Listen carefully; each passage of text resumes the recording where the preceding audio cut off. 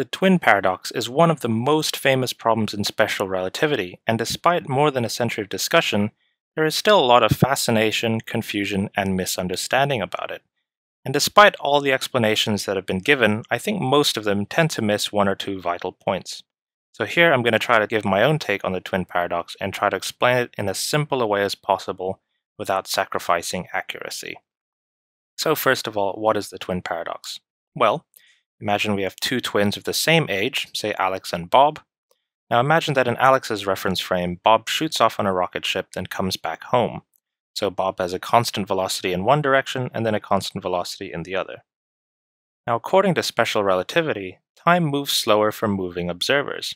So if we have a moving train, then an observer on the ground will observe that a clock on the train ticks more slowly than a clock on the ground.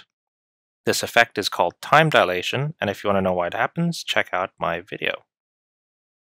Now the tricky part comes when we realize that time dilation happens both ways. So for the train observer, a clock on the ground ticks more slowly than a clock on the train. And this symmetric effect is where the apparent twin paradox comes from. So because of time dilation in Alex's reference frame, Bob's clock will tick more slowly.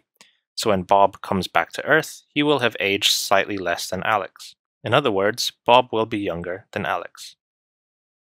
But remember that time dilation happens both ways, so we can also see how things play out in Bob's reference frame. And here, according to Bob, it is Alex that shoots off, along with the Earth, then turns around and comes back. So according to Bob, it is actually Alex that is younger. So according to Bob, Alex is younger, and according to Alex, Bob is younger. But how can they both be right? Well, it looks like we have a paradox in our hands. But as it turns out, this apparent paradox is not a paradox at all, and I'll explain why. But first of all, I'd like to talk about some solutions that I don't really think tell the whole picture. So, according to what I call the general relativity school, Alex is right that Bob is younger, and this is because of gravitational time dilation. And the key here is that Bob experiences acceleration when he switches around from his outward journey to his inward journey. And this acceleration is something that is real and physical, and Bob can feel it because he's going to be pushed backward in the spaceship during the acceleration as if he is in a gravitational field. Now, according to Einstein's equivalence principle, acceleration and gravity are in fact indistinguishable. So in other words, an observer that experiences a pull of gravity might as well just be in an accelerated reference frame. So, as Bob accelerates, it will be as if he is being pulled away from Alex by gravity, which means it'll be as if Alex is higher up in a uniform gravitational field compared to Bob. Now, because of gravitational time dilation, which is different from velocity time dilation, Alex is going to age more quickly than Bob. According to Bob, because Alex is sitting in a place of higher gravitational potential. So, according to the so-called general relativity school, this added aging effect is enough to put Alex and Bob in agreement that Alex has in fact aged more by the time they're reunited. So, that's the gravitational time dilation approach, which is based on Bob's physical acceleration. However, I think the twin paradox can be resolved without appealing to general relativity. And we can see this by reproducing the paradox in a situation where there is no physical acceleration at all. So, imagine that Bob shoots off again on his spaceship, and as he reaches some nearby star, let's say Betelgeuse, he encounters a third observer, Carol, who is traveling at the same speed as Bob, relative to Alex, but in the opposite direction. So, as they fly past each other, Carol reads the time off Bob's watch, and sets her own watch to that time, then continues flying off to Earth. Now, in Alex's reference frame, Bob's clock will have ticked less by the time Bob has gotten to Betelgeuse, and since Carol is traveling at the same speed as Bob, her clock will tick by the exact same amount during her journey to Earth. So, according to Alex, the Bob-Carol clock will have ticked less than Alex's clock. Now, in Bob's reference frame, the situation is the reverse. Alex's clock will have ticked less by the time Bob reaches Betelgeuse, and if we then switch seats to Carol's reference frame, Alex's clock will tick again by the same amount by the time Carol reaches Earth, since the speed of Alex relative to Carol is the same as the speed of Alex relative to Bob. So it seems that we've now reproduced the paradox again. Or have we? Well, it turns out we've already glimpsed the solution of the paradox by admitting that we've in fact switched between two reference frames from the outward to the inward journey. from Bob to Carol. And that's really it. In the original scheme, we cannot apply the time dilation principle by sitting in Bob's frame of reference because Bob doesn't in fact inhabit only one inertial reference frame. He inhabits two, one on the outward journey and one on the inward journey, and these reference frames are different because he had to have accelerated from one frame to the other if we just sit in the point of view of Bob.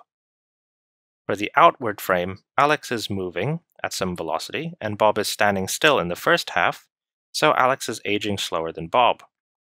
But then in the second half, Bob moves much faster than Alex, so now he's aging even slower than Alex. And so overall, throughout the entire journey, Bob ages less than Alex. And for the inward journey, the analysis is similar. And as it turns out, whether you're looking at Alex's reference frame, the outbound reference frame, or the inbound reference frame, Bob always ends up younger than Alex. There is no paradox. Now, I've come across one counterargument to this, and it basically says, how can we say that it's Bob that occupies two inertial frames and not Alex? For if we take it from Bob's perspective, then it looks like it's Alex who shoots off in one inertial frame, then shoots back in another. And this argument really cuts to the core of what an inertial frame actually is, and whether we can say that any frame is actually objectively inertial, i.e. non-accelerating. For if all motion is relative, then what gives us the right to say that Bob is accelerating and not Alex? Well, for sure, if we're talking about mathematical coordinate frames devoid of any physics, then there is no such thing as absolute acceleration. Everything just depends on the coordinate frame we choose. If we say that frame A is standing still and frame B is accelerating, then we can equally say that frame A is accelerating and frame B is standing still, depending on whose point of view we choose. So, mathematically, Alex and Bob both have equal claim to an inertial reference frame. But remember, this is physics, not mathematics. And in physics, it turns out that we can tell who's right and who's wrong. And it's down to some elementary physical principles, such as the conservation of momentum in all inertial reference frames. So in Alex's frame, we can imagine that Bob's ship is turned around by some physical mechanism, like the ejection of rocket fuel. So in this picture, momentum is conserved because Bob's turnaround is compensated for by the momentum of the rocket fuel. However, in Bob's frame, not only is the rocket fuel unaccounted for, but the Earth just randomly changes direction without the application of any real force. So clearly, momentum is not conserved, and we know that Bob's frame is an accelerated frame. In other words, the physics tells us that Bob undergoes real or proper acceleration, while Alex does not.